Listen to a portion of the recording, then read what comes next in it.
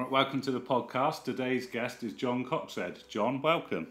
Welcome. Right, so if we make a start, obviously I thought this would be a good episode to carry on from the last one where I spoke with Jon Coxhead and we sort of discussed the car park leg. Obviously you're very local with where you are, so how did it all start for you? Because I know you had a good time on the car park, so can you take us back to where it started? Well, I am local. I only live a couple of miles away from it at the moment, but I was in Farnham at the time. Right. So I wasn't, a little bit of travelling, but not a lot. Yeah. I thoughts turned to Yateley when a couple of mates, when we were fishing a Farnham water called Stillwater, had a handful of 30s in it, up to about 36. Nice fish called Penny, which I caught luckily. They mentioned that they were going over to the Yateley complex. No mucking about, straight on the car park side of the road. yeah, they went straight for it.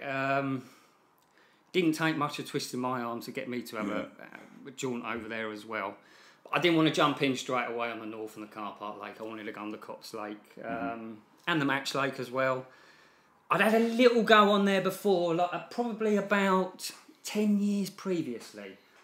When would this have been? What sort of year would that have been? That would have been late 80s. Right. Okay, that would have been probably 89, maybe 90. Would have been about that. I was a completely different angler then. Boilies, didn't use my eyes particularly well. So I wasn't that successful. Did have a couple of little fish out the Cops Lake when I was over there initially.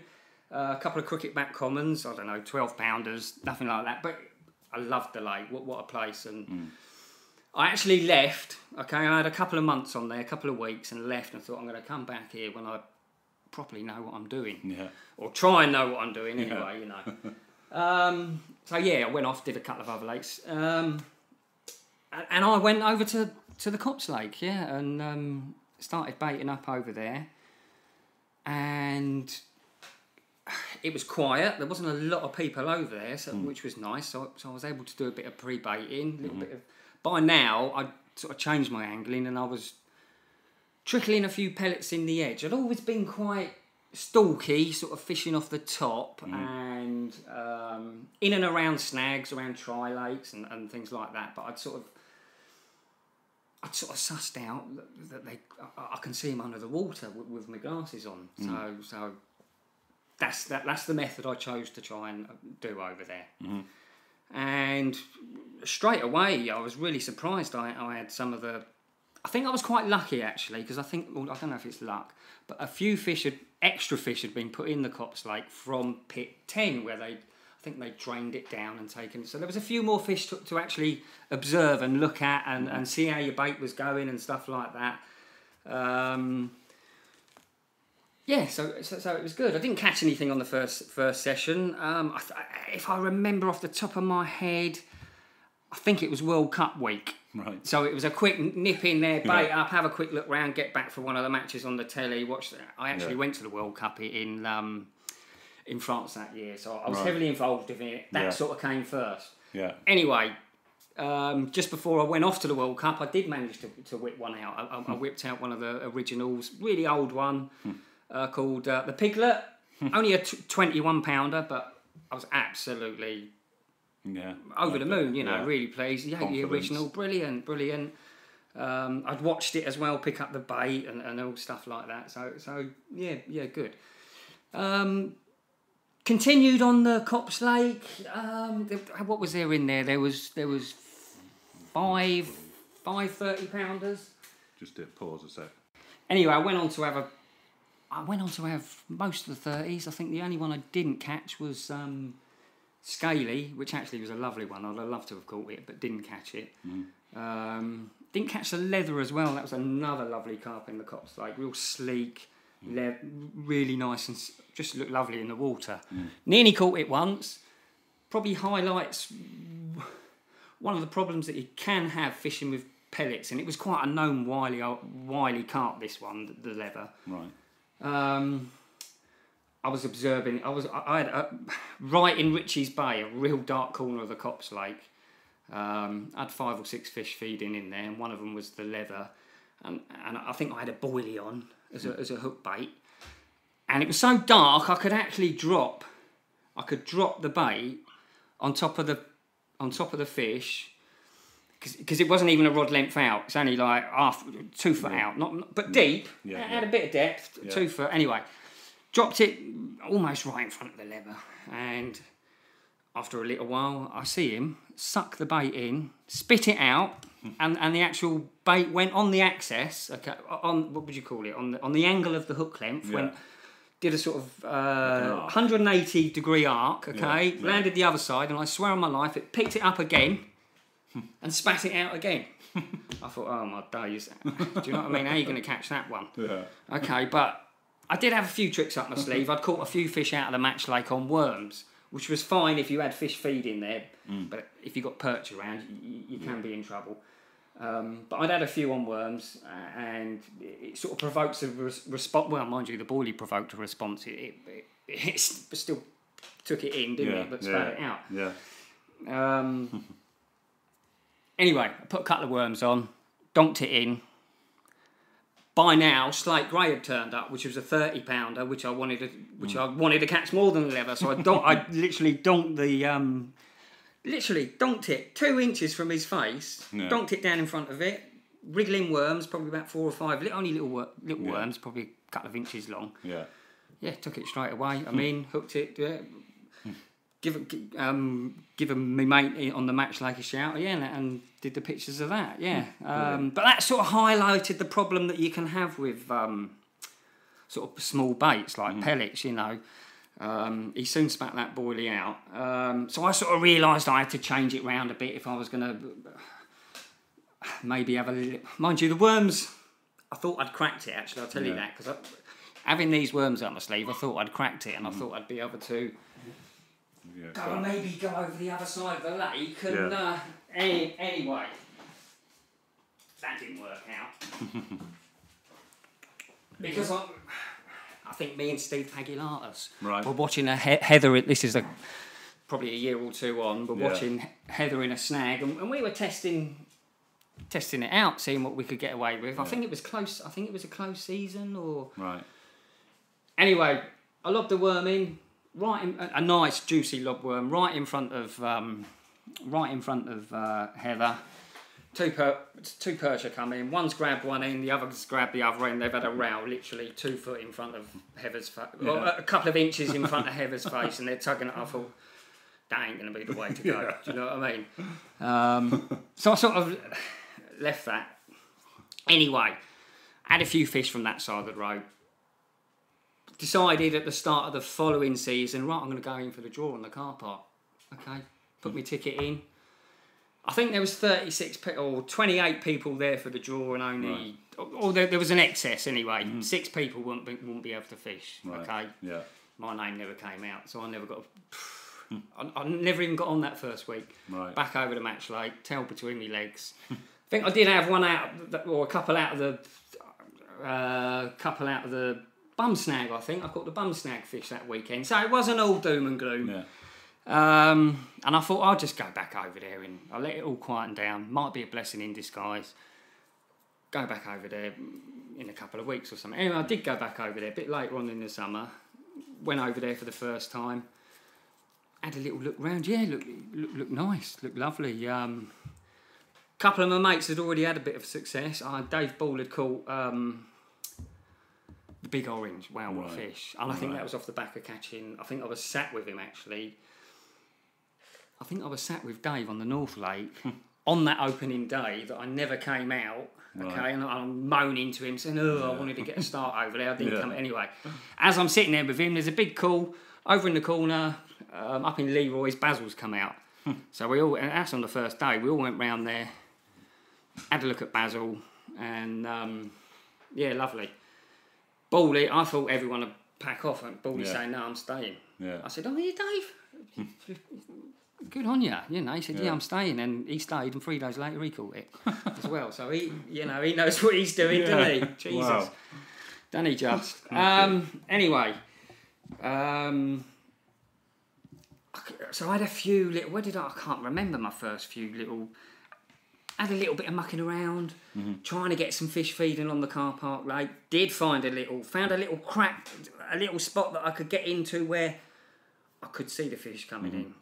A bit tight, a little bit tight, behind pole. But a couple of the fish, I'm trying to think of the fish that did come in initially and start feeding there, because it was amazing, you know, you're seeing these 40-pound fish down by your feet.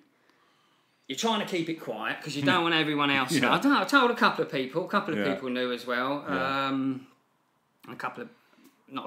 Just one actually.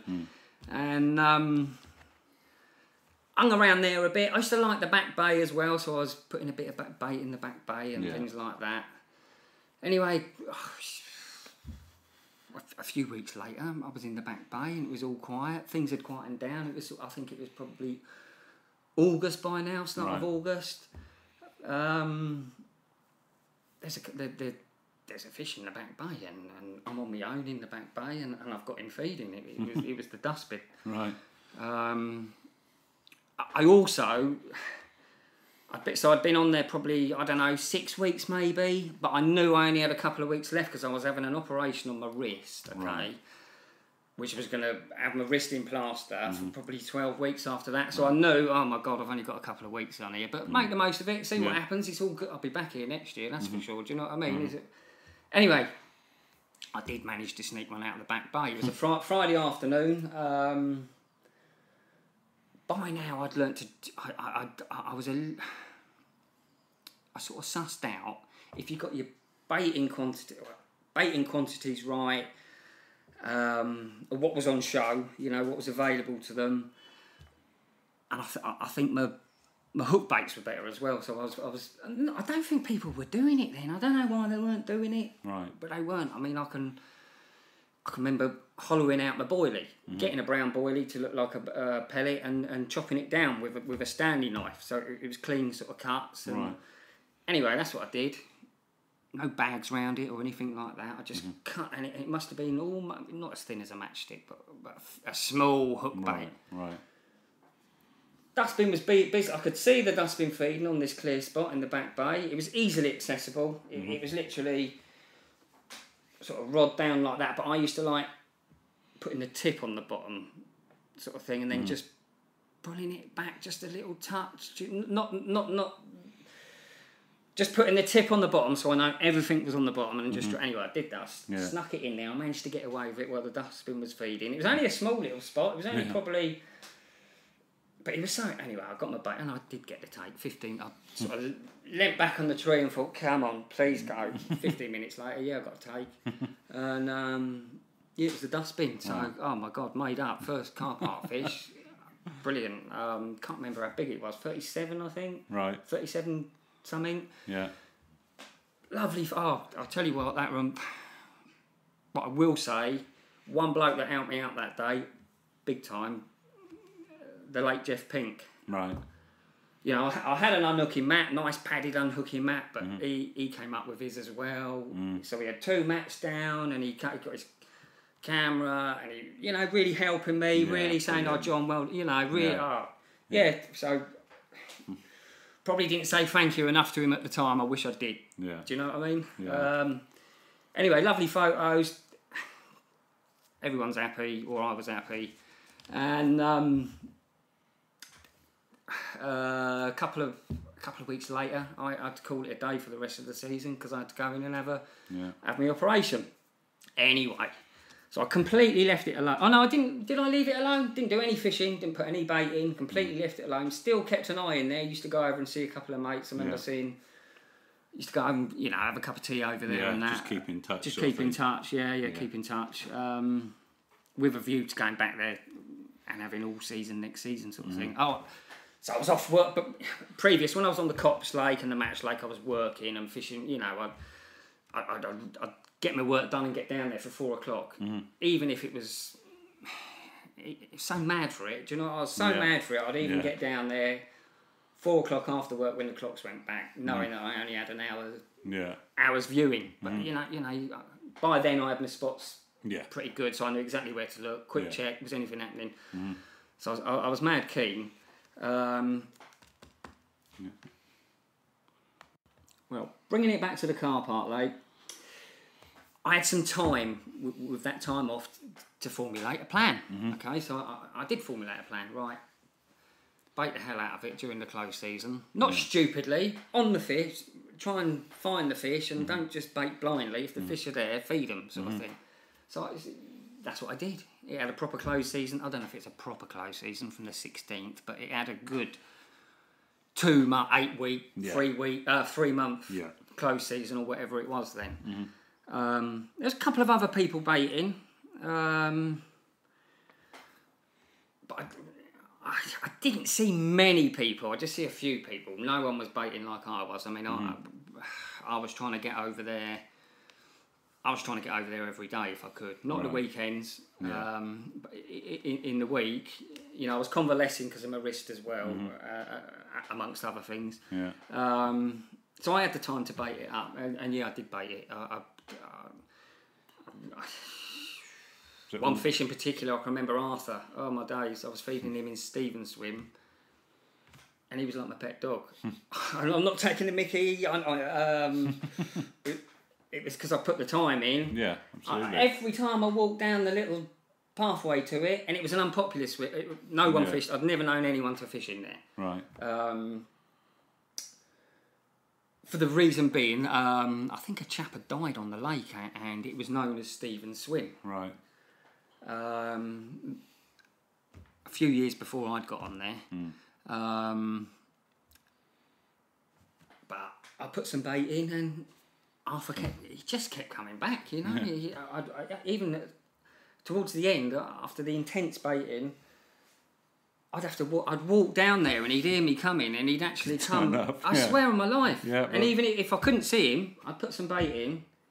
Mind you, I did play with him. I could have. I did play about with him. You know, I'd put bait in ridiculous places. Once he's fed normally on that spot, right, let's see how much of you I can get out of the water and stuff like that. You know, how much of your back you can put out of your water. And it was. It was a real. It was really. It was so memorable. Really memorable. Was that always a pellet you were baiting with, or a bit of pellet, everything? Yeah, in those days. I've changed these days, but that's another story. Always with pellet. Fairly smallest pellet as well. I'm not keen on the big ones. I like keeping it. In my mind, I think. Right. One big, 10mm halibut pellet is probably worth 20 4.5s. He's got to pick that up 20 times, or she's got to pick that up 20 times, and it's using more energy picking it up as well. Yeah. Okay, so, and the more times they pick it up and put it in their mouth, the more comfortable and safe they feel with it, obviously. That's the old theory of pre-baiting. Yeah.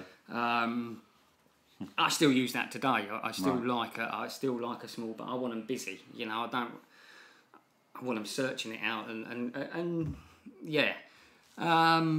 you know, I'd hide little piles for Arthur as well. You know, so he'd have that main lot there, and to keep him in the area, I'd put a little pile there, completely off the thing, and then put another little pile there. But not just Arthur. That was the most. He was the most friendly. Right. I know people have said he's been really hard to catch in the past. I think I don't know. Maybe age. Maybe his age, it got older, needed the food more. Particularly like pellets. I don't know what it was, but he mad for it anyway. Wasn't just that spot. I was baiting a spot in the back, a couple of spots in the back bay, a little bit on not the normal spot in the gate actually. People used to like the margin end leading up to Trumpton's. There was a lovely little patch just 10 yards down from the actual gate swim before you got to the snags. It was just a lovely little patch with a log running through the middle of it, and I could just see fish getting on it. So I'd bait that as well, and they did get on it.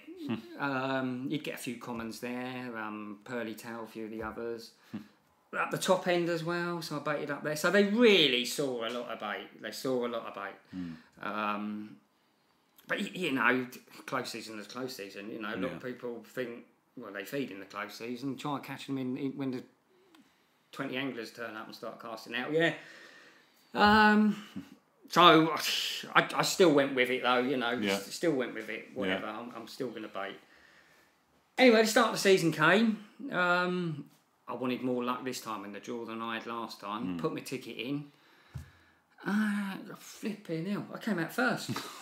Oh my God, what do I do now? Do you know what I mean? I've got all these spots. Where do I go? And I did. I had thought about it actually. I thought, what happens if I've got my main swim throughout the whole season was going to be the island swim. Right. That's the one that I really liked, and that's the one that I'd scoped to work on as well. I'd sort of worked it. I'd worked one spot of it, but there was another spot in the islands which I'd sort of left and not worked because I didn't want them all. It was a sort of. I suppose you don't want to blow it. I didn't want to blow it too early. Yeah. And I had all these other spots which were less complicated to put. You know, in the islands it's a wade down, so you get a fish, you get your fish feed in. You've still got to get your bait in somehow, and if you've got a wade down to it, you're going to muck your chances up possibly. Whereas if you can jump, that's what a lot of stuff that I look for in my spots. I look for my spots. I like somewhere where I can see a little bit of elevation to get down on them. Doesn't have to be much. Right. A couple of foot if that's all you need, or if that's all you can get, or. And where it's just easy to put your bait in, where you haven't got a cast. If you haven't got a cast, if you can just drop your bait in, you can almost sneak it in. You can wait till the fish is looking the other way and just drop it in. Sometimes it's not always as easy as that. Do you know what I mean? It sounds good. Yeah. So anyway, I came out first, and I also thought the spot. I mean. My main thing, I thought I'm going to catch Arthur. I thought Arthur's got to be mine. If someone catches Arthur, that's going to. Oh my God! If that puts all that back, all the work I've done, and do you know what I mean? I did think I'd get him eventually before I'd caught him, but I had to sort of give up on Arthur. I sort of thought, right, I'm not going to take because another little thing had happened in that actual swim the year before. Okay, another thing had happened. Okay, when I had my 6 weeks on there the year before, I had single scale feeding on this same spot as well. Okay, really feeding. Really, I just remember him flat on the bottom and his mouth just going like Pac-Man. Bang, bang, bang. It was just absolute. And I could fish for it, but I was a little bit. I wanted. I should have gone for it straight away. Anyway, just as I was about, I fed him on for about an hour and a half. I thought, right, I'm going for it now. Go and get my rod. My rod, it was just around the corner. Yeah. Okay. There was someone fishing next door. I won't mention who it is. I know who it is. There was someone fishing next door. His mate turned up, and they went. They didn't know. If I'd have gone round there and said, keep it. Well, I did tell it. In a year's time, the same thing happened, and I did go around and said, "Do us a favour, keep it quiet," because and they did do it. So they would have been fine, but they didn't. It made a load of noise. I swear on my life, and it fucked off over the other side of the lake and got caught. Got caught the next morning or during the night. Honestly, but shit like that does happen. It's my own fault. Should have gone for it. Should have been more ruthless. Should have been more ruthless initially. Yeah. Hindsight's a wonderful thing. Yeah, it is, isn't it? Well, yeah, exactly. But it teaches you as long as you learn from it. Yeah, absolutely. As long as you learn from it. So you come out first in the draw. So I come out first in the draw, and did you say you actually settled for the island swim? No, I didn't. I thought I'm not going to go for the island swim. I thought I'm going to leave that cooking. It was a little bit more complicated. So someone although I did help someone out, and what I told them was the truth actually. When the person who went in there, and I think you spoke to him last week. Yeah. I didn't tell him what my plan was for the future, but I told him what I'd been doing during the close seat. No, I didn't tell him Stephen's swim side, but I told him that side. Yeah. So I went in the back bay, which was another spot which I'd had a few fish coming. Anyway, would you believe it? So I've woken up the next morning, first day of the season. Was it the next morning or was it... I think you had the start of the season that night, and halfway through the afternoon on the next day, I've looked at the spot. I hadn't even put a rod out in the back bay, so I'm chatting, just mucking around, chatting, drinking tea with the lads on Trumptons. I thought I'd go around and check the spot again. Every hour I'm checking it. I don't want to make out... There was a... Actually, no. Go back. There was a common on it in the morning. Right. There was a common on it in the morning, a little common, 20-pounder. Which I thought, well, that's a start. Mm-hmm. Okay. So I fed him. Next time I looked, okay, an hour later, Arthur's in there. I thought, oh my God. So what I thought might happen... People turning up to fish, he's spooked out of that, because there's a couple of swims either side of that Stephen swim, right. And it only takes a bit of someone spotting or casting out for the Desi's Island or a bit of, for them just to, hold on, it's changed. I haven't heard of anything splash the water for 6 weeks, you know, or 8 weeks, however long the close season was. Yeah. And my flipping plan worked. He swam all the way from there, because he was there the day before, because I'd fed him the day before. Yeah. He swam all the way over to the back bay. Okay. A sanctuary out the way. I don't know whether he'd nipped up. Maybe on an occasion when I hadn't been there. I didn't bait every day, regular baiting. But maybe I went a few days without baiting, and he found that spot as well. Maybe you know. I don't know. I'm not sure. I don't think he did that. I think he stayed there. But he turned up in the back bay anyway, and. You know, he's flipping half of the car park like, oh my God, John, here you go. You better stop them knees from knocking because you're going to have to flip and do it now. Do you know what I mean? So I've done the same thing. Done the same thing as what I did. Same spot as the dustbin, what I'd caught the dustbin. So I knew I could, if I could get it right, I would get it right. Yeah, anyway, I put it in. Oh, there is a flipping story behind that. I have told it before, actually. But I put new line on. Right. So I've put a new line on with reel, okay? Nice, lovely, strong new line. Mm-hmm. Not gonna have to worry about that. And I didn't use bank sticks because I was just on not in the swim. I was just around on the how can you describe it? Just on the back bit of the back bay, just along the margin. Mm-hmm. Little bush to the right, and the spot was just in front of this little bush down here. Mm-hmm. Put my bait in and just sort of said a little prayer like that. Do you know what I mean? And then rolled a rolly up. And the tree that I'd lean up against, I thought, I ain't even going to look. I thought, I'm going to flip and sit down. So I just flipping sat down with my back to it. But then as I'm sitting there, I'm thinking, and I know I've set it up perfectly. Do you know what I'm just thinking? I'm just going to loosen that clutch just a little bit in case it goes... Yeah. But it was fine as it was. It was just nerves. Do you know what I mean? Check that, check this, check that. Yeah. Do you know what I mean? Yeah. Anyway, so I've done 2 more clicks off the thing just to make it a little bit loose. 2 flipping loose, John. What are you doing? Anyway, halfway through his rollie, the flit is gone. I mean, I'm flipping in. Picked up the rod. It's just gone out in front of me, and I've looked down at my reel. Oh my God, my flipping line has spun out. Oh, no. I swear, my new line. It just flipping come out. It just come out. It's beyond in reel. I've got Arthur on. It's behind the reel. But I didn't piss about. I just went off on. Please be still on when I pick it up. It didn't pull at all when I was doing that. Yeah. It didn't. I sort of let it go yeah. When I realised what had happened. Yeah, I got away with it. Spool back on, flipping done it up, yes, still on. It just dropped down to the bottom. Only sort of 20 yards out, just dropped down, picked up the weight of it.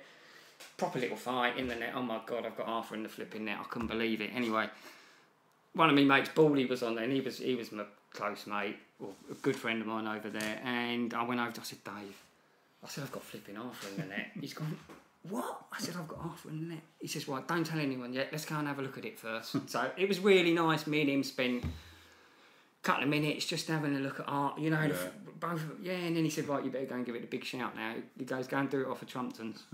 So which was the swim that he was fishing. So I've given it the big, everyone's come round. Yeah. Yeah, that was the Arthur capture. Yeah. First day of the season, do you know what I mean? Yeah, here we go. Confidence sky high. And then really, I didn't. What happened after that? I think I nearly caught Heather that same week as well. I think. Well, I'll tell you what had happened.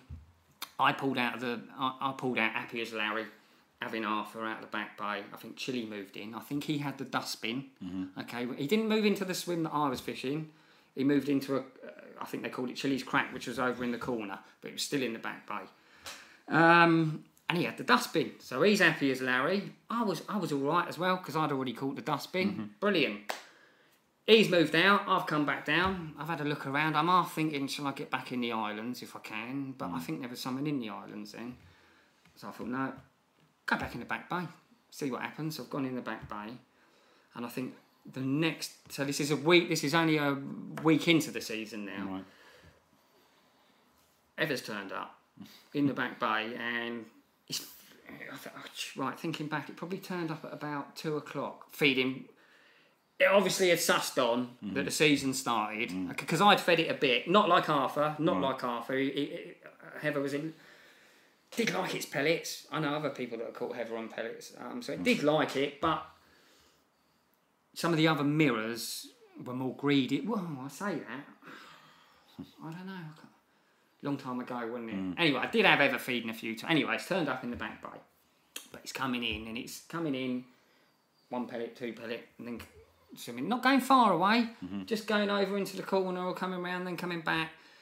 And I'm looking at the situation and I'm thinking, I ain't catching this at the moment.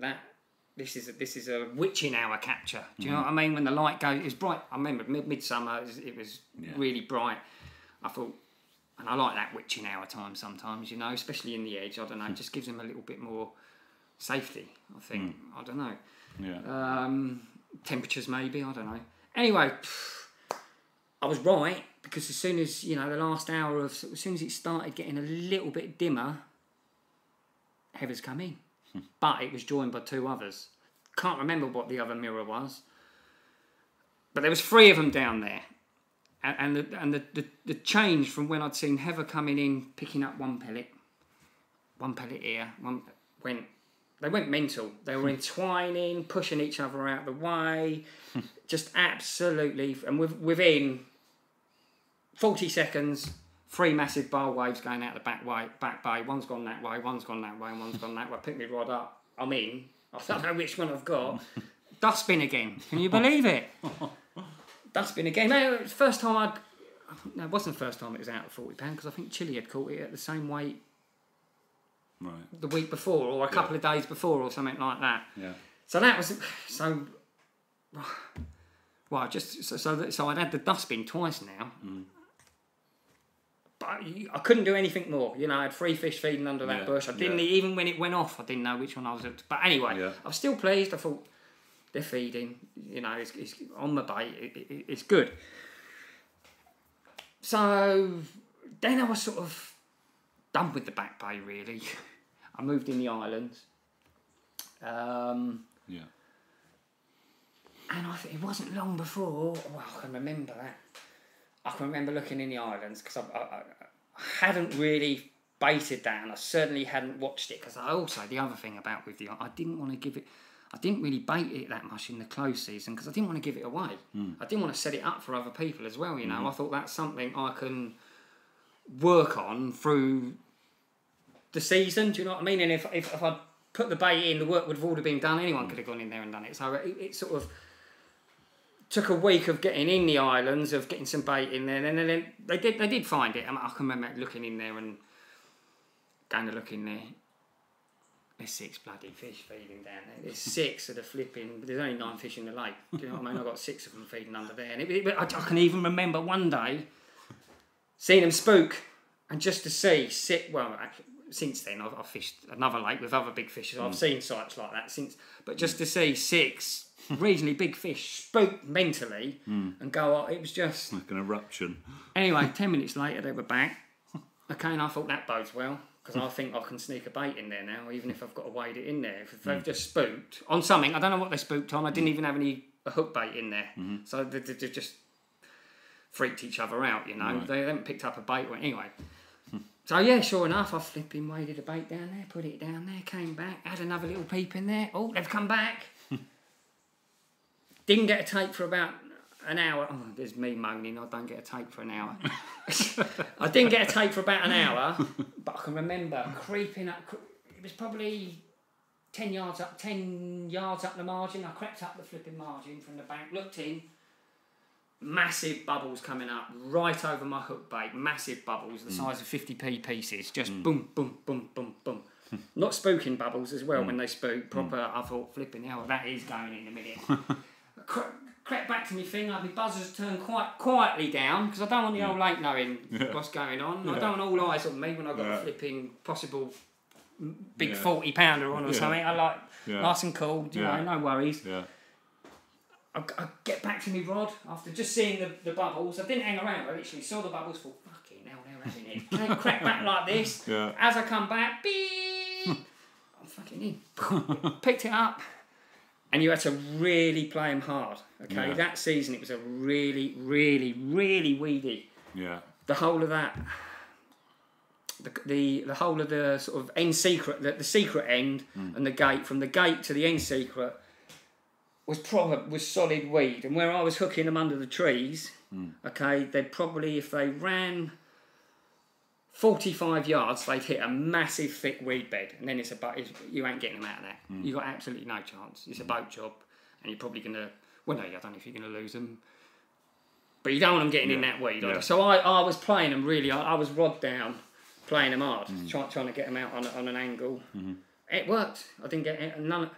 Anyway, so I played this fish and played him hard, played him out in front of me, round and round in the net. Fucking hell, it's Arthur again. It's Arthur again. Now you. I had no chance of. I had 5 fish down there. Yeah. No chance of. I don't like repeat catch. Yeah. Well, if you're going to have one, Arthur will. But you don't want repeat catches, really. I wasn't even going to weigh it. Don't get me wrong, I wasn't pissed off at all. But I'm like, oh shit, it's Arthur. It's almost like my mate. Yeah. I half not wanted to catch you the first time because I felt as though I'd totally betrayed you. Do you know what I mean? Let alone catching him again. But then I think it was Jeff again. I think Jeff Pink came down and had a look, and I think Jeff said, "No, John, you really should weigh it." I think I'd had it at 47. I should know it because it was my PB mirror for a long till recently. Right. I think it was 47.12. Okay, so he said, "No, John, you should weigh it." So we've weighed it. 39.5 pounds. It's completely and utterly spawned out. Completely spawned out. Anyway, quick one picture back just because it looks so different. In fact, I might show you the pictures later, and it's just incredible the difference. So that lost all that, and I sort of went away thinking, "Blimey, it must be pretty healthy." Do you know what I mean? If he was 1 minute he's almost 48 pound, and then the next minute so he's fit and healthy. If he spawned that all out, he spawned. Do you know what I mean? So then I was happy. Do you know what I mean? I thought at least I felt as though I'd done some. Yeah. Fed him along. He was all right. He was happy, so that was all right. Anyway, the season progressed from that island spot. I think what did I? Oh, your man Johnny Claridge turned up to fish one morning. Just walking up with his barrow, he turned up for the week, and all right, John, yeah. I mean, I'd known him from the other side of the road. A few of them, you know. He sat down, he got a cup of tea. He'd been there 10 minutes, I've had another take. This is about a week later after, well, no, it might have been 2 weeks later after. I think it was only a week actually. Anyway, I think he netted it for me, John, and chunky. He's like, "John, that's another 40-pounder. I'm like, I know, John, amazing, wow. Yeah, so it sort of went on like that. Me and John were quite friendly. I mean, John liked to swim as well, and so quite often John would jump in the swim after I'd always I could never do the weekends because I had my son. I'd have to look after my son at the weekends. So from Friday nights I'd have to go and I wouldn't get back down till. So John would quite often go in the island swim. He knew what was going on. Yeah. You know, I never. I think his problem was I'd already caught him the week before, do you know what I mean? And jumped in there before him. Yeah. But actually, thinking of that, I do remember one little session because he'd jump in there for the weekends, and I think one time I've turned up on the Monday morning. Right, John, come on, up it, lad. He says, "No, John, I'm going to do another night." And I said, "Oh, okay, mate. Yeah, cool, brilliant. I think I'll go in the gate. I'll wait for you to go, John." So I've gone in the gate. I didn't put any rods out. But I had this little spot that I think I mentioned earlier, about 10 yards down the bank. Mm-hmm.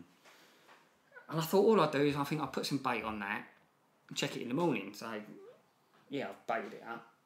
Woke up in the morning, had a look over Johnny Claridge. No, he's still not packing up yet. He's here for most of the day, I reckon. So I've got up, had a look at my spot on the gate swim.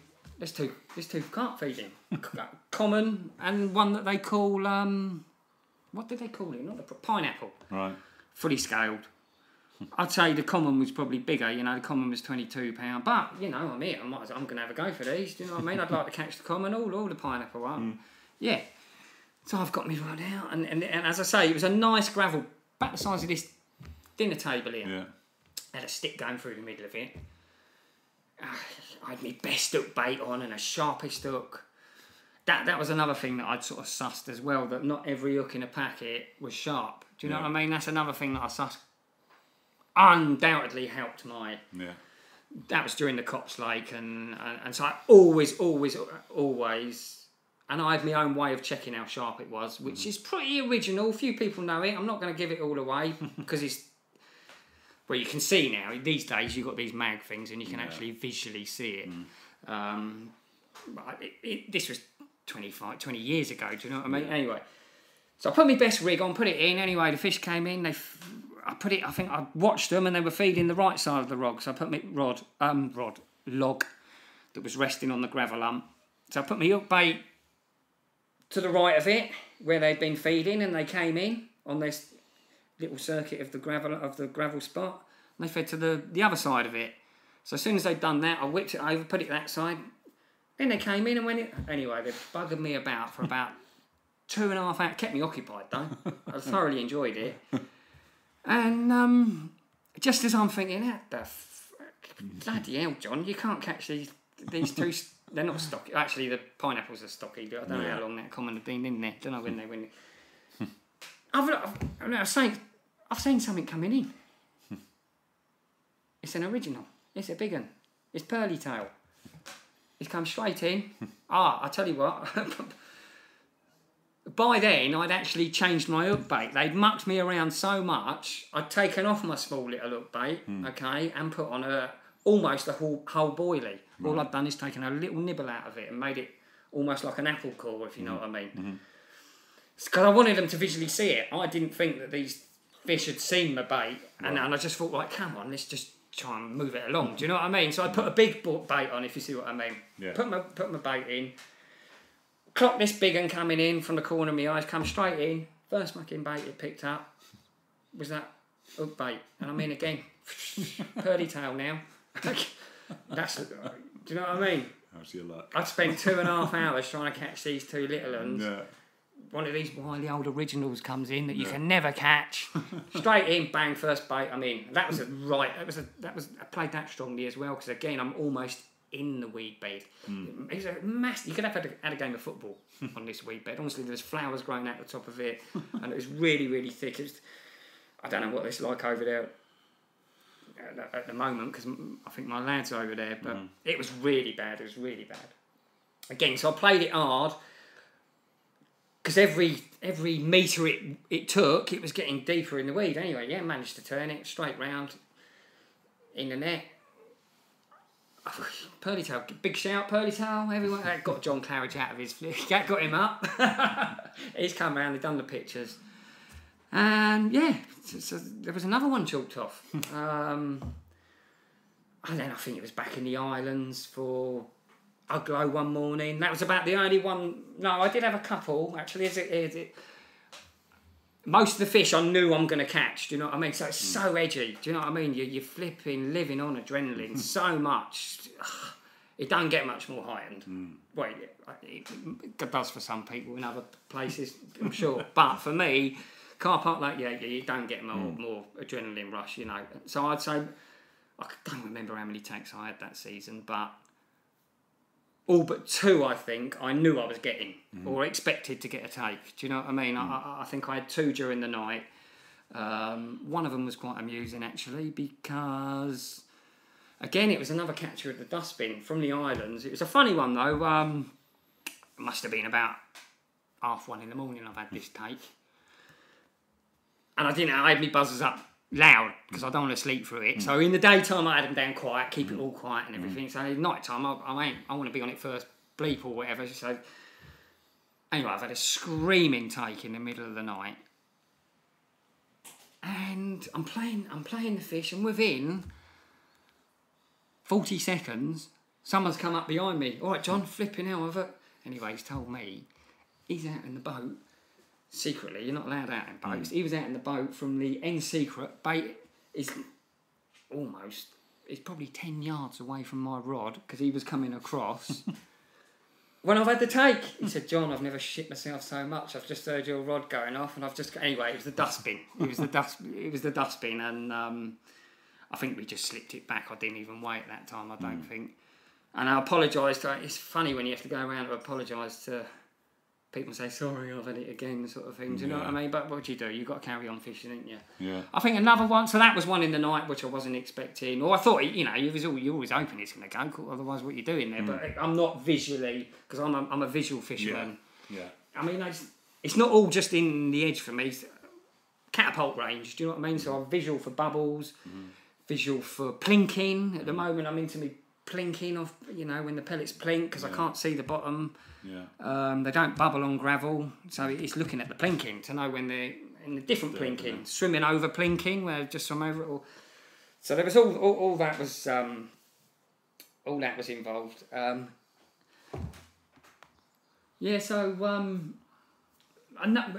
had another one. It's first thing in the morning actually. It was little baby uglo. That's probably, I think that was the only time that I woke up to a take first thing in the morning. I think that was, which was quite pleasant, First light take, uglo, another one off the list. What swim was that from? That was from the islands as well. By now I've taken root in the islands, you know. I liked it in there. A lot of it was because it also had an advantage of having one of the best trees on the complex. If you shinned up that, you could see what was... I never used the boat, but if you had a bait boat, from up that tree, you could almost, with the humps and bumps that you can visually see, you could almost stalk the lake. You could... If you're that way inclined. Anyway, you could see what was going on from the island tree, and I could see Heather in the middle of this weed bed for weeks and weeks. Spent 6 weeks in the middle of this massive, thick football pitch of weed down the islands end. And I didn't have that many left to catch. I think I had a couple of losses. Single scale was always a bit of a nemesis. Is that the right word? Lovely carp. All my days. I'd love to have got that one. And I did hook it as well, and I hooked it and lost it. That was a shame. I also had another really close experience with single scale in the Back Bay. I think I've mentioned in the past captures of the Dustbin and Arthur that I like putting my rod tip on the bottom to make sure that I'm on the gravel. Just dip it in, feel that clinking of the gravel on the end of the last ring on the tip. Anyway, I've had single scale feed in there, and I was probably a little bit, because of what had happened to me in the past over in Stephen's Swim, where I wasn't ruthless enough. I was probably too ruthless this time. Right. I thought, right, don't muck about. Get your bait in. You know what happens if you don't. So anyway, it's sort of 1 foot in the water. So I took my shoe off. Rod tip down. Okay, so my rod tip's gone down and ting, I've felt it touch the gravel, and I'm doing it really, really slowly because he's actually under their feet. Anyway, I've disturbed him because he has actually so my rod tip is on the ground. He has swum in between my rod, under my arms, not spooked. Cool as you like. Just turned. Thought you were a tree or something. I swear on my life, I swam underneath my arms almost. As my arm is extended, sort of going down and pointing with the rod. It's gone under. So that was another chance of single scale gone. Oh, well, you can't get them all. You can't. I don't think anyone did get them all. Do you know what I mean? So, what else did I have left to catch? I had the baby orange, Heather, single, and the big orange. Big orange, I didn't really get a lot of chances. I can remember seeing the big orange. I thought I had a chance of him in the back bay, actually, in that first week after Arthur. It never came in and settled, though. It came in, it was hanging around for a little. Oh, I remember now, I caught a tench off the spot. I did put my bait in, not on the spot that I had Arthur. A bit more round the corner, and I had a tench off it. And then after that paraphernalia, I didn't see a big orange glowing thing in the water again, so my chance had gone on that. Yeah. But I didn't get a lot of chances. That was the only chance. I did have a chance right at the very, very, very, very end after the last chance I had, actually. But yeah, no luck. Time ran out. I didn't have and time and temperature maybe. Right. But anyway, back to up the tree in the island swim, looking out, looking at Eva. Oh my, just waiting for it to do something. Spent days, honestly. I just at the top. There he is. You just see its back just out of with the white. I remember the white marks on it. Back just out of the water in the middle of the weed. Oh my day. Anyway, the temperatures dropped. Got into sort of October. And one day Heather's back sniffing around the area in the island swim where my bait is, and I kept an eye on it and watched it until it actually came on. It's feeding now. Do you know what I mean? Get by your rod. So I'm waiting by my rod again. The take didn't come that quick. I had to hang. I can remember a few people walking past and saying, "How's it going, John?" And I was honest. I was like, "Oh my God, I got ever feeding down there." I think I told one person or two people. Didn't tell everyone. And I got the take. Got a take. I can remember being really sort of desperate to get it in. Do you know what I mean? Yeah.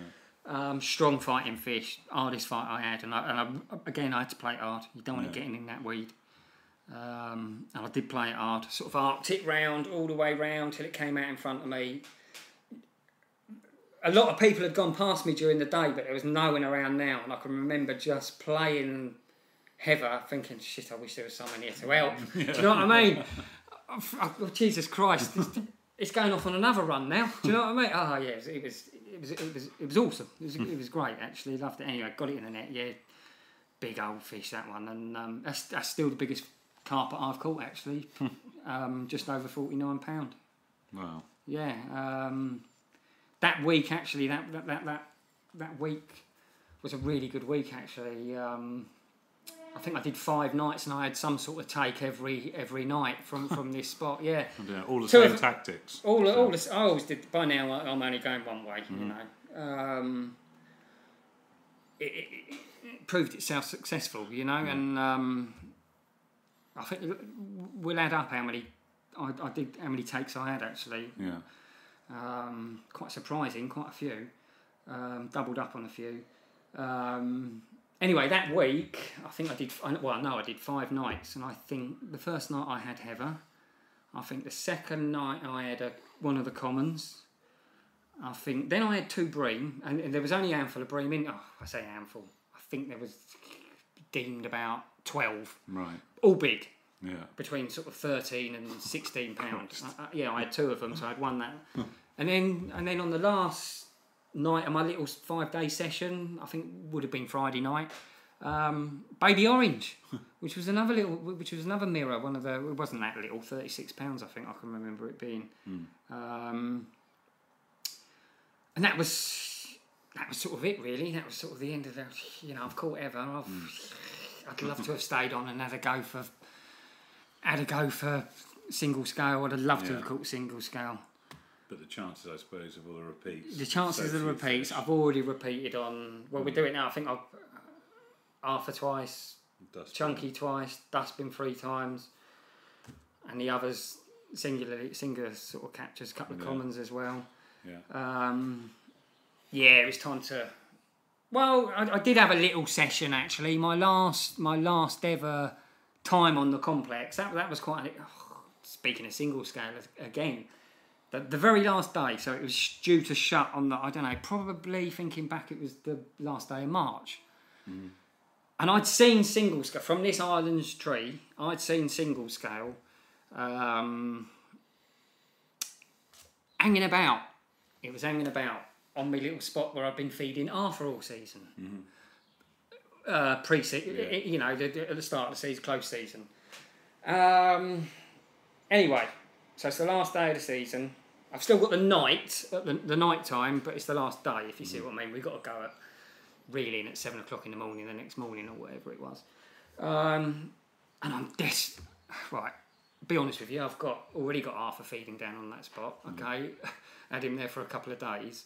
£50 as well, you know, he's big. I didn't want to cash him again, though. Really didn't want to cash him. And to be honest, it was easy not to, because he was feeding so shallow. And all I was doing is kept feeding him on the hope that Single would clock it as well and Single would come. Anyway, do you know what? On the last bloody day, Single, well, from the Islands tree, he started off down to the right. There's a little hump down there. And it was that time of year when, you know, bits come off the bottom. Yeah, like bits of leaf and all that. No. It's like a crust. Right. Crust over the gravel humps. Right. Forms over the sort of winter thing, and then gradually, as the water heats up, this crust dispersed. Anyway, I could see Single Scale coming in and sort of inspecting this crust coming up. Bits of shit coming off the thing. It happens on a lot of lakes, actually. I didn't notice it probably till then, but it happens on all the lakes. So he was around. So I'm biding anyway. On that last day, he did come on that spot. And I thought, Jesus Christ, this is going to end in like a flipping fairy tale. I can't believe it. Do you know what I mean? I cannot believe it. I'm bearing in mind that I'd had a chance on this spot before, but it'd been mucked up by someone fishing next to us. I went round to them. Do us a favour. I've got the one that I want to catch, feeding, just down here. So if your mate comes, your noisy mate, tell him to keep it down a bit if he can. He's gone, yeah, right, yeah. Well, the funny thing is, 10 minutes later, it was the last day of the season, and I wouldn't have done the same, but if I'd have had the cheek, I would have done. Yeah. I've seen his little boat drop, dropped his bait right as close as he can get to my flipping little patch. Anyway, I didn't mind, because I know these fish here ain't coming off this patch and feeding there, so I wasn't even bothered at all. I thought it was funny. And anyway, see, it's come in, and what is the scenario was, Arthur was feeding really shallow, okay, and I was keeping him feeding shallow, keeping him out of the way, and I could see Single Scale deeper, okay. So I've put my rod in. I've been there 25 minutes or 20 minutes or something. Another fish has turned up. There's 2 fish feeding deep now, and Arthur's still feeding pretty shallow. Yeah, I had a take. 10 minutes later, I had a take. It wasn't Single Scale. It was the big common. It was the big common. Right. I think it was £28 or £27 maybe. But that was the last day. Right. That's it now. That is your lot. Do you know what I mean? You ain't getting another chance. You've had your chance. Yeah, that's it. Wow. And there was always Basil to go for, wasn't there? Yeah. So then I went out, because I did it. Most people used to go up on the North Lake first and fish for Basil. Like do it in an order. And then jump onto the car, and then go onto the car park. I didn't want to get stuck catching. I'd also got to know the North Lake as well, obviously, because vast amounts of time with only 9 fish in the lake where there's nothing going on. You can almost say, right, there's 5 fish out there. You know, a lot of not all the time. You don't know where they are when it's blowing a gale and stuff like that. But on a nice day, you know where they all are. So if nothing's happening, I'm going to go for a walk around the North Lake. So I was already nice and familiar with the North Lake. Knew all the spots. I'd also baited up a little bit in the close season up there as well. So I had a couple of good original spots that other people hadn't used. And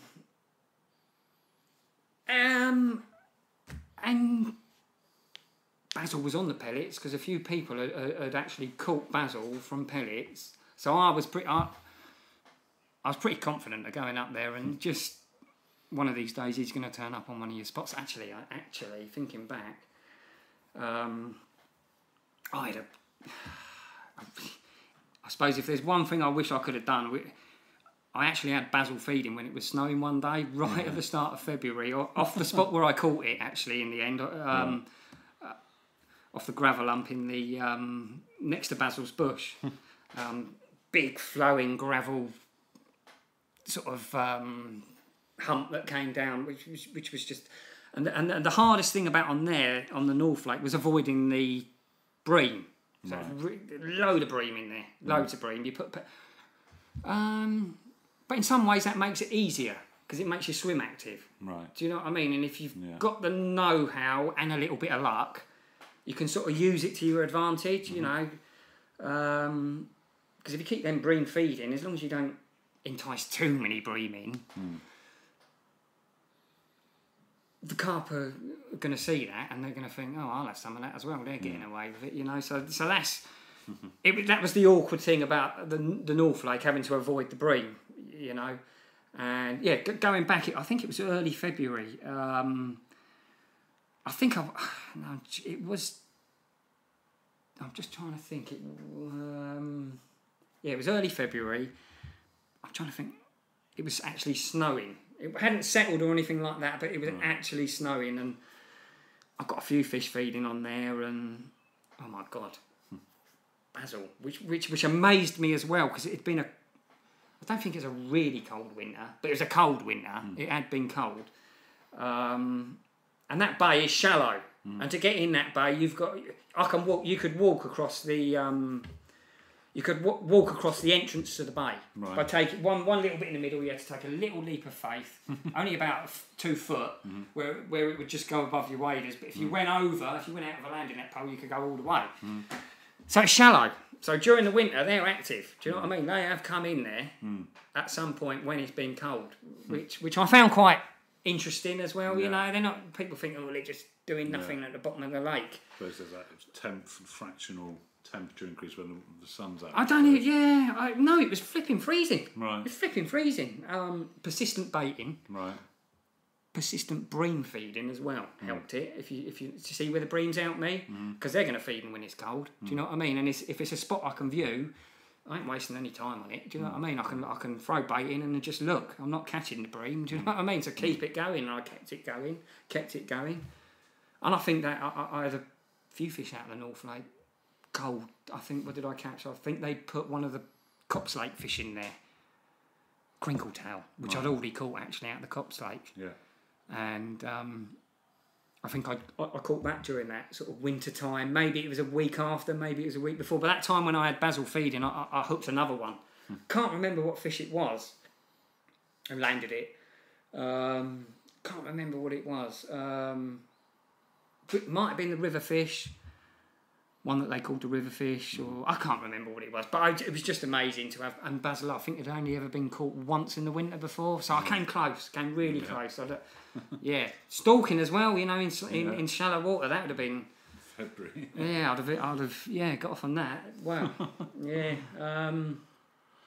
Anyway, so eventually, that's it. I'm going for basil, fully focused. So it would have been.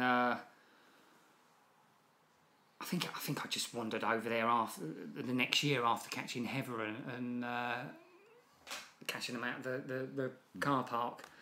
I think I turned up one morning,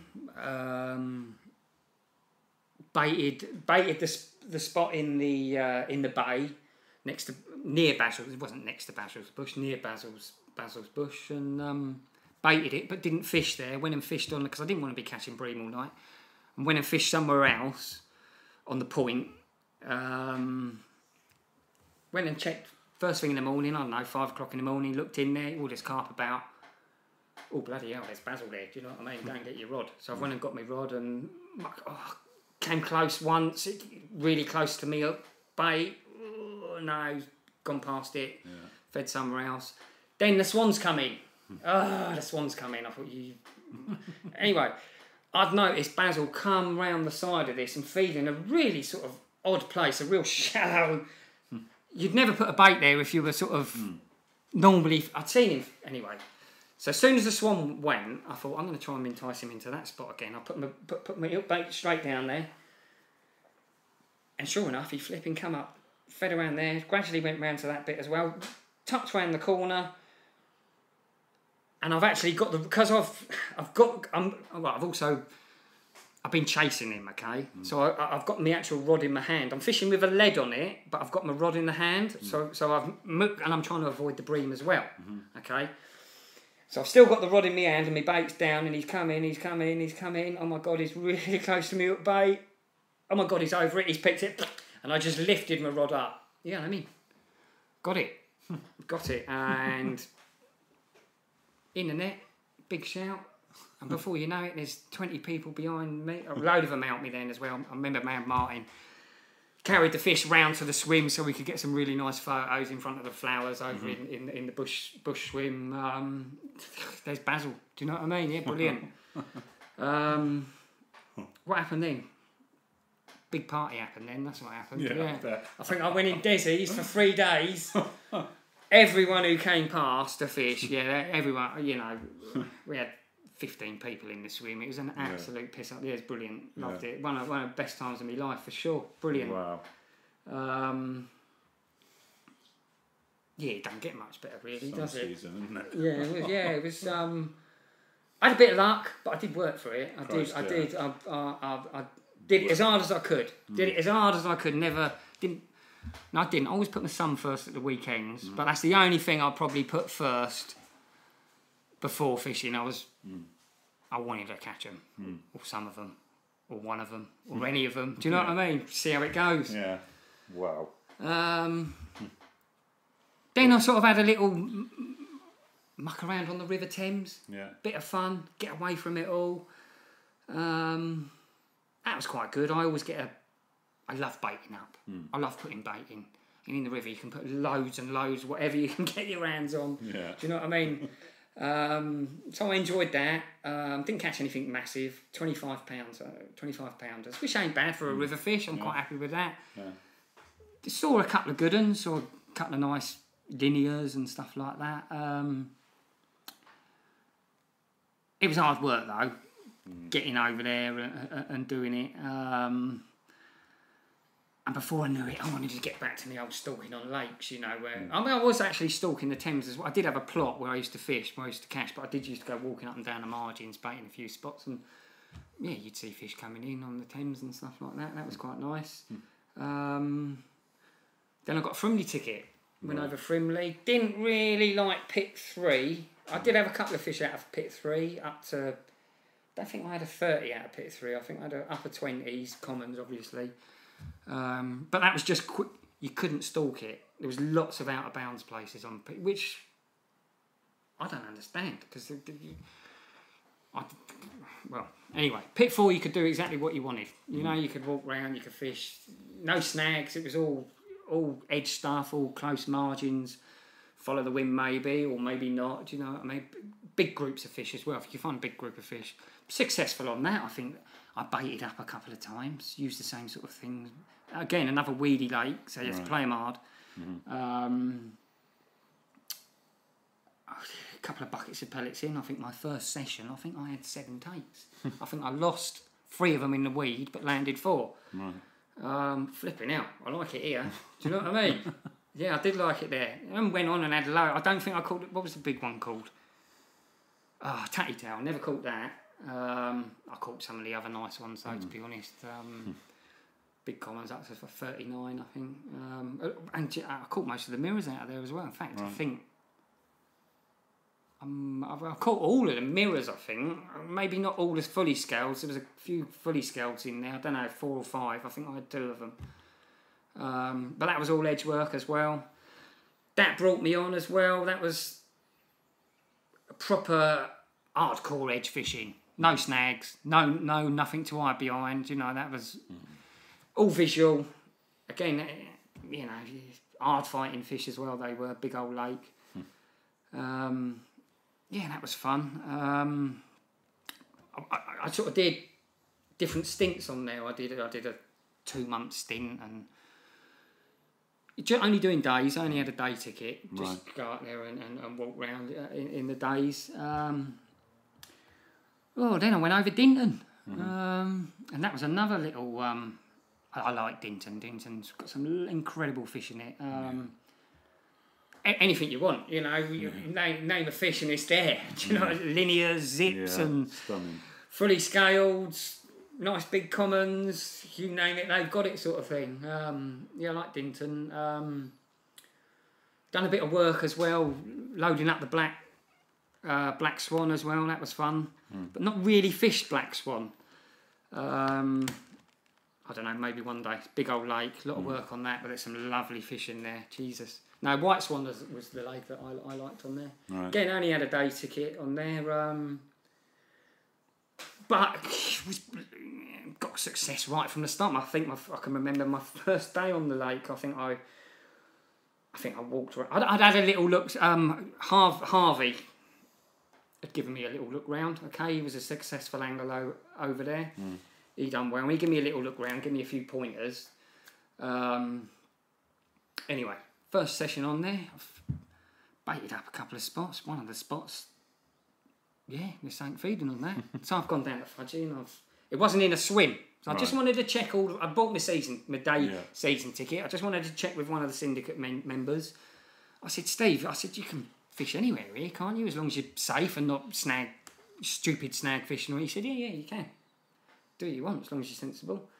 Oh, brilliant. So I've cast out within an hour. Yeah, I'm in. Flipping in, I'm playing it. I thought, fucking brilliant. Got the fishing, and as I'm playing the fish, actually, someone's come up to me behind, you're not meant to be fishing there. What? Big open play. There's no snags there. It was down in the corner. He was just saying I wasn't aware of, I didn't know. They didn't know when but I had one. Do you know what I mean? I said, do us a favour, mate. Wait till I've got it in the net before you...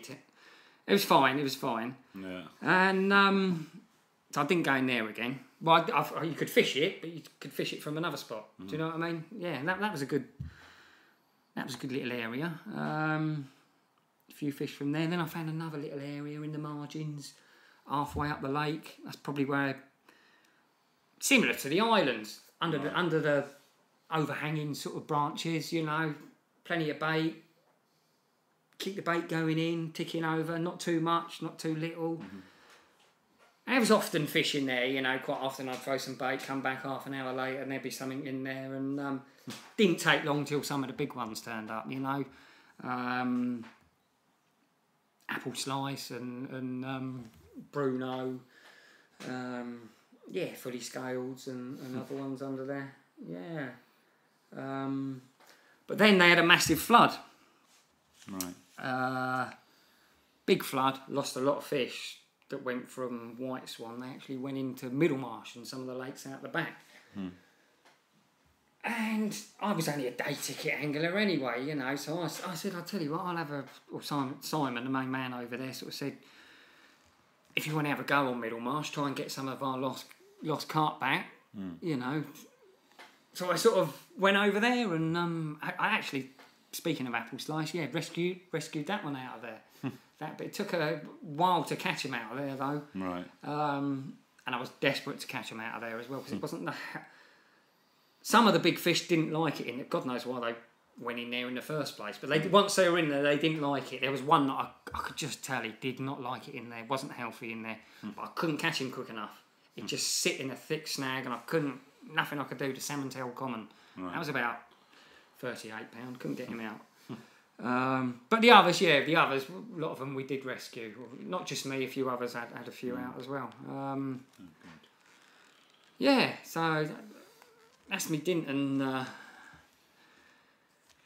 sort of life, and I'm still sort of over there mucking around on some of the lakes out the back, having a little look at White Swan now and then, and doing stuff like that. Yeah, I mean, we talked off mic a little bit, didn't we? Obviously, we're both quite keen with the camera. That's quite a big part of your life as well, isn't it? The photography side. I'm right into my photography at the moment. Still, I'm going to be learning all my life. I'm not trying to say... That's the beauty of it. That's the beauty of it, yeah. Yeah, definitely. Same as fishing, I suppose, isn't it? But I like it. I get a good buzz. If I've taken a nice picture that you know, pleases the image looks nice. Yeah, I get a buzz out of that. I jump on my bike, take the dog out, go and see what we can find. Brilliant. Yeah, no, I'm the same. Yeah, and it's an excuse for being out, isn't it? Yeah, of course. Yeah, any excuse. Yeah, and I think you start to see things in a different way. You almost think, "Oh, this will make a good shot." As you're sort of looking around, because you start to pick things up and notice different angles, different lights as well. Yeah, no, definitely. It's not just that; it's reference as well. You know, so I've taken lots of pictures of fungi and stuff, and I know more than I did last year, and that's what it's all about. Learning a little bit, you know. Yeah. Same with butterflies as well. I'm fishing at the moment though. I've caught a couple recently. A nice little mirror that nothing massive, but a nice one. And a couple of others, only to low 20s. But I've enjoyed it. Really close in stuff, all round an inlet as well. So where it's been raining a lot lately, this inlet's pushing in. Yeah. And they're colouring it up. No, because it's gravel. It's worked it so much. It's gravel. Right. But if I get in there and stamp around a bit, then it colours up a little bit. Yeah. But it's not just that. It's, I actually changed my bait, so but I've sort of switched back again now. I came off the pellet, and started using sweet corn. I know people that have had a lot of success on it, and one guy said to me, "Why don't you give it a go?" So one day I did. It was Bernie Loftus said, "Give it a go." I know he had a lot of success on sweet corn, and I had used it. To be honest, I'd used it on a little river. Okay, on a little river where we were fishing for carp. And I'd observed the carp feeding in amongst the pellet and sometimes they'd get the smell from the pellet. But once they picked up a piece of sweet corn, sometimes they'd actually search the sweet corn out and sort of ignore the pellet and just this sweet and start changing the way they're feeding. Start feeding visually rather than just picking it up, sort of thing. So that's the route I've gone down probably on the last 8 years, I'd say. I've used nothing but sweet corn on its own. Bang. Yeah. Put in. It's cheap as well, isn't it? Yeah. 67p a kilo at Aldi. So you can get a bit of bait in if you know what I mean. Yeah. And it worked when I first started using it. I didn't know how much you could get away with. You know, like.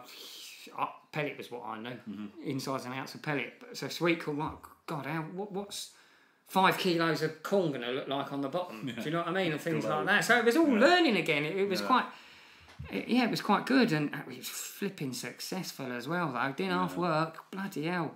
I can remember one of the times over one of the lakes out the back. What I was doing was taking a bag of sweet corn out the freezer. Or a couple of bags, letting them defrost slightly.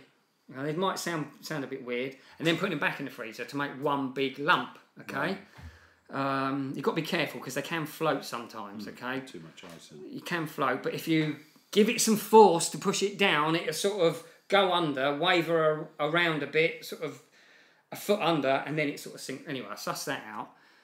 So I could actually see the thing where it's hit the bottom, glowing on the bottom, sort of 7-8 foot down. Okay, so I've seen that. Next day I've turned up, plopped my bait right over the top where that was. Within 10 minutes, yeah, I've got a 40 pounder on the bank. Do you know what I mean? And that happened a couple of times. It was a flipping good way of baiting out. I was going to do a funny little video actually, you know, all stealthy carping. Yeah. And go, this is how I'm baiting up with my sweet corn, all whispering, and then getting a massive ball of like a cannonball and going, badosh! Do you know what I mean? Just to be a bit different. Yeah, most people think you're sneaking around, putting tiny little handfuls in here and there. But it wasn't just that. I sweet corn Would you fish on silt as well, because I've never been happy feeding. It works, of course it works, but I would say people that fish with pellet out in the middle. Well, no, because I don't always know if out in their middle bit is silt or gravel, so I'm guessing. And I've never particularly liked feeding pellet over thick, especially thick, gooey silt to a certain extent. I don't know. But you can with sweet corn. Do you know what I mean? So it opened up another new thing for me. And And that was another visual thing, you know. I could actually catapult it out, walk round. Are they bubbling on it? Yeah, they are bubbling on it. Whip it out and yeah. But now I've this past couple of weeks where I've been doing a little bit of fishing, I've combined the two. Cam, my lad, who's on the split lake at the moment, he's doing all right on the split. He's had a few. He's been using pellet, so he's had a few sacks about, and I said, come on, Ken, give us a bucket of pellet, and he gave me a bucket, and I've been using them, and I've forgotten how much they like it. Do you know what I mean? Yeah. So now I'm using both, and now I'm playing around with getting the quantities of sweet corn in the swim to get a quick taste. Do you know what I mean? Am I going to put one bit of sweet corn in, or am I going to have a load of sweet? Do you know what I mean? Just mucking around like that. And will you fish a corn bait over the top or something different? No, my hook bait is corn. Yeah, I'll use it as corn as well. And they love it. Yeah, they do love it. So I'm you know, I like using the old corn. It's nice. Yeah, awesome. We're revolving. Well, that's an hour and 20 minutes, John. I reckon we should wrap up there. Was it really? It went quick, didn't it? Yeah, brilliant. Babbling? No, perfect, mate. Thank you very much. My pleasure.